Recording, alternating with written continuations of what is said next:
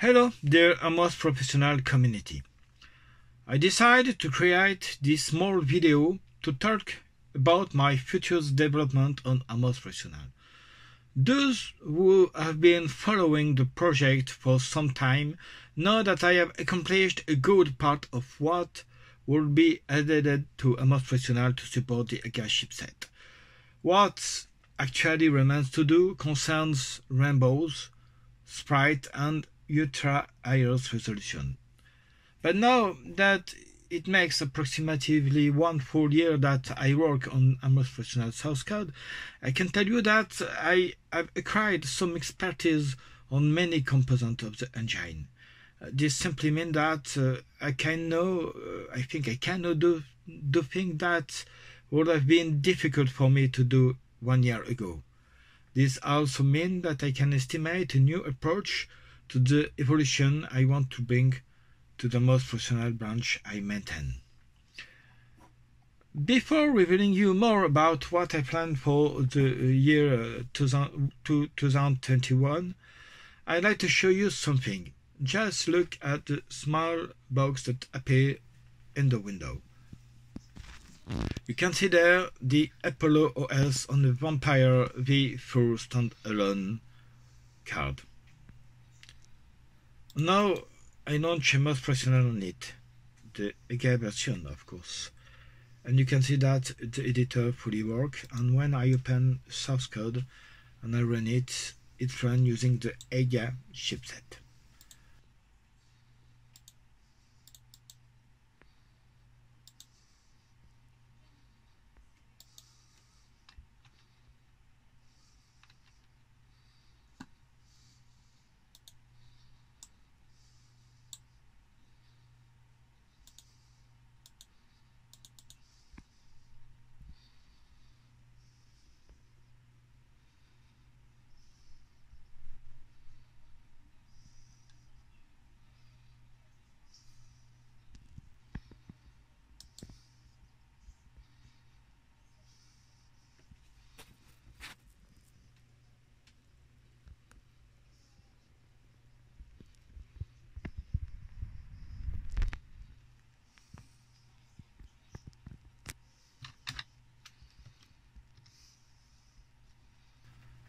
So we can tell that Amos Professional AGA is compatible with the Vampire V4 standalone board.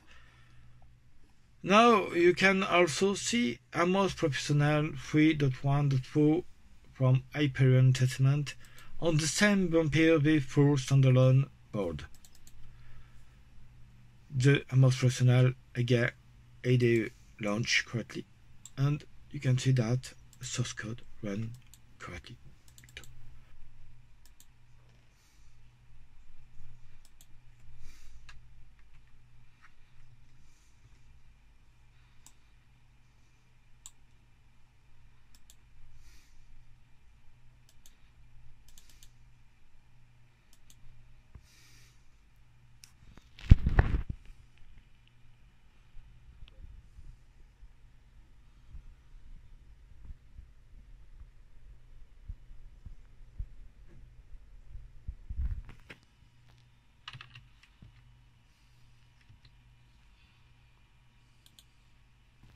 For those that own the Vampire V4 standalone, you can test the latest release available on the Git to verify that it works.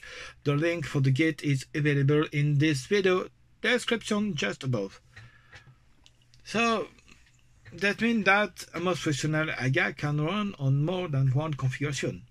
It can run on true Amiga Classic owning AGA chipset. It can run on Amiga emulator like WinUE correctly configured with AGA chipset support, and it can run on Vampire V4 standalone with Apollo OS or Amiga OS 3.1.4. I didn't test Coffin, but it should work too, theoretically. Supporting the specificity of several configurations without a solid basement is hazardous and time-consuming. That's why I decided to evaluate a new approach for the future of the Amos Professional branch as support.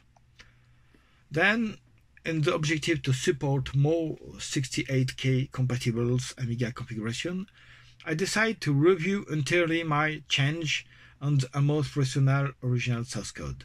So, here is the incomplete roadmap for the year 2021.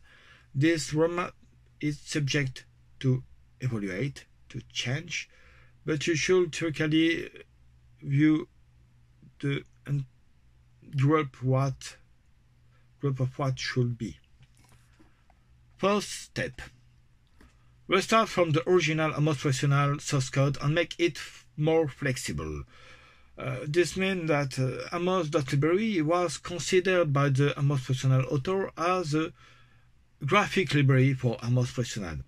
The problem is that some methods available in the AmosPro.lib and the compact.lib are dependent on the graphic chipset.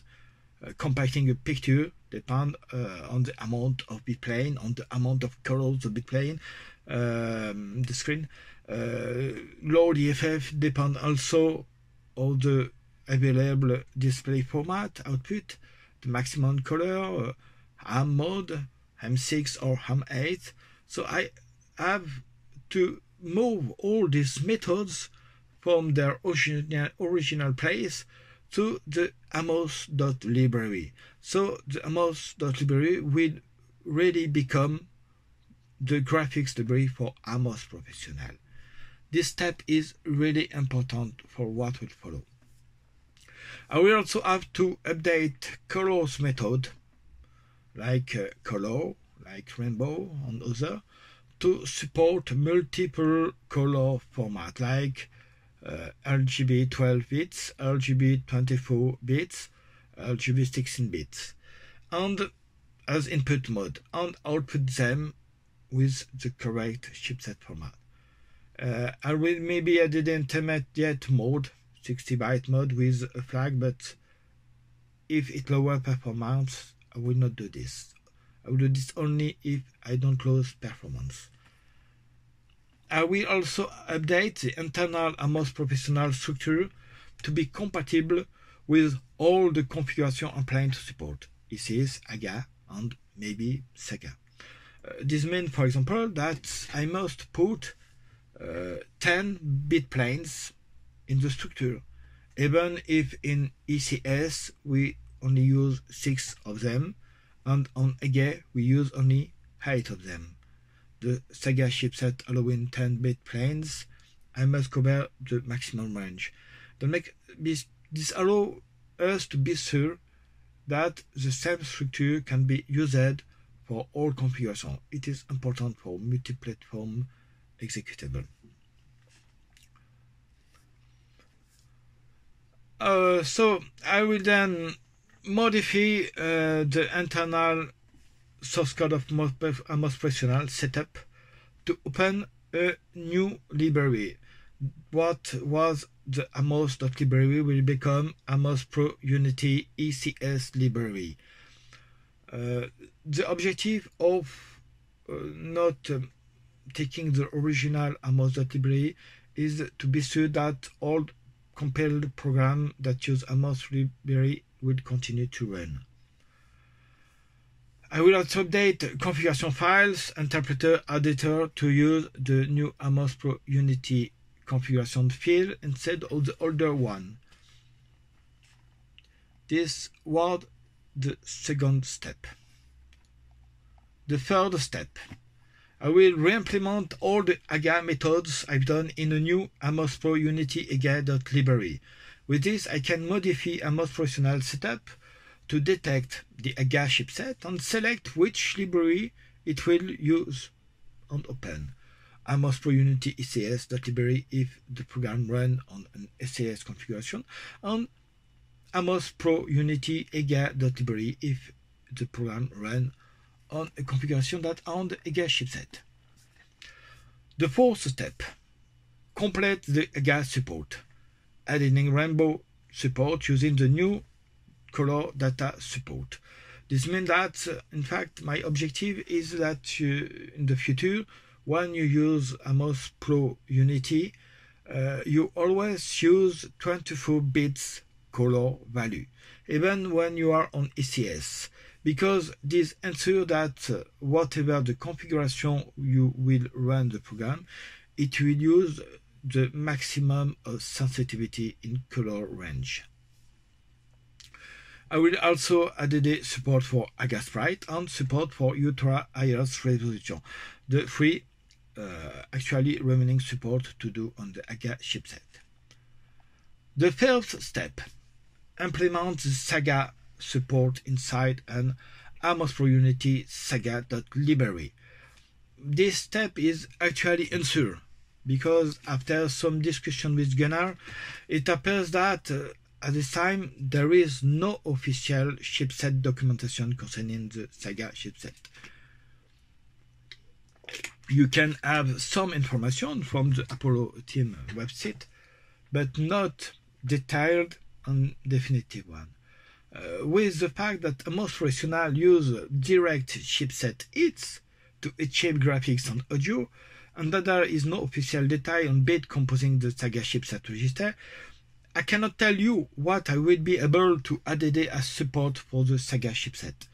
I really hope that the Apollo team will be able to soonly deliver us an official documentation of what is actually available on the Saga chipset.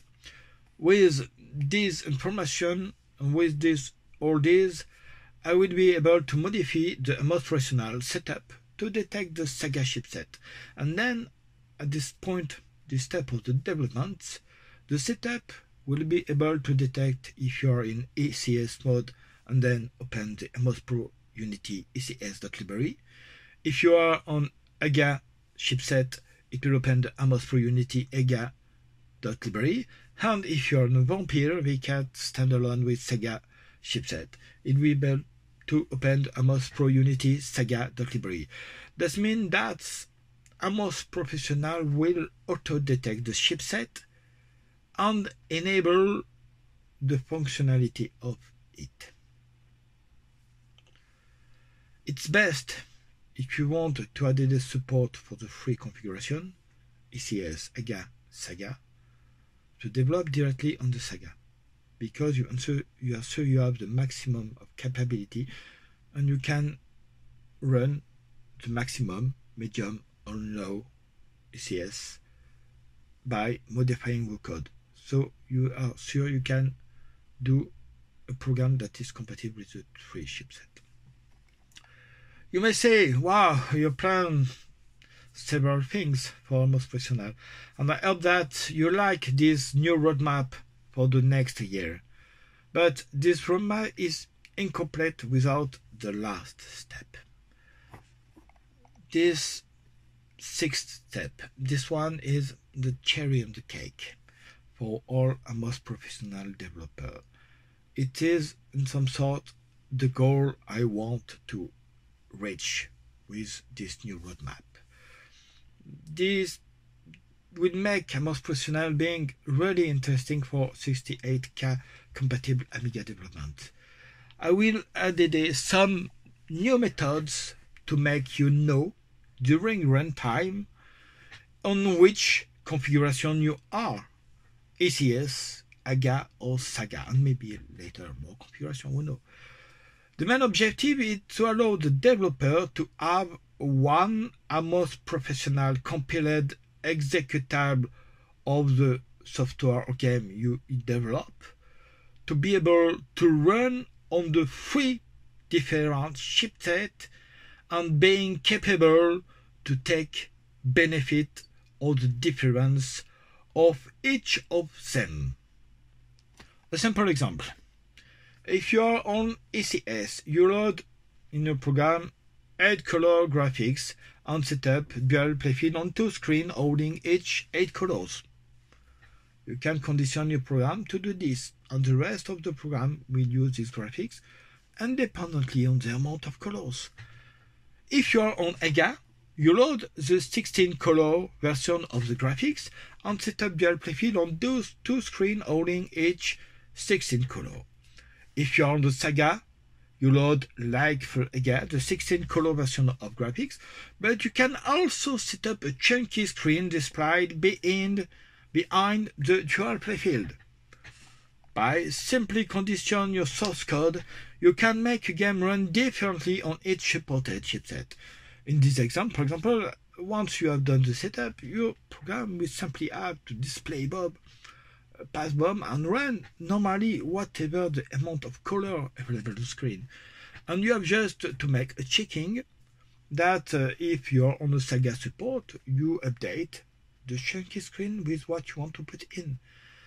This makes one AmosProfessional executable being able to run on 3 different chipsets and being able to use the specificity of each of them makes your game take benefit of the maximum it can take on the configuration you are.